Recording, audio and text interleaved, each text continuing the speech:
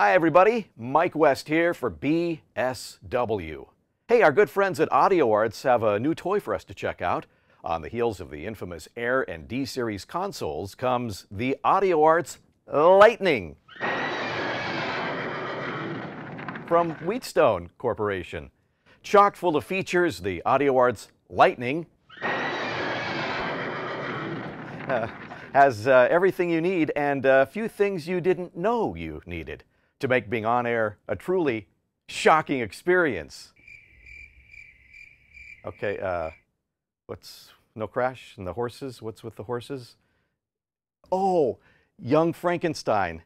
Great movie, black and white, Mel Brooks, Gene Wilder. Analog simple, digitally cool.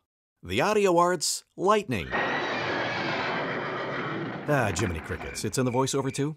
Hold it together, man. Hold it together.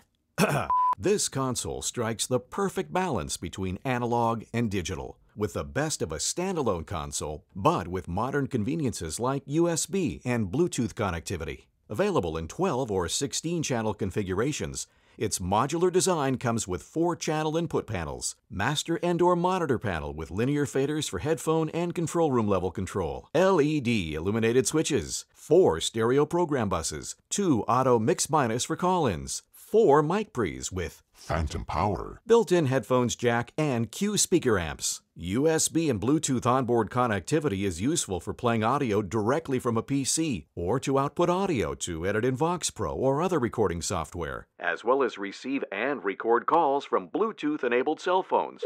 Hello? Or play cuts from MP3 players. All right, cue the thunderous applause. It's electric. So it's just when I say AudioArts Lightning?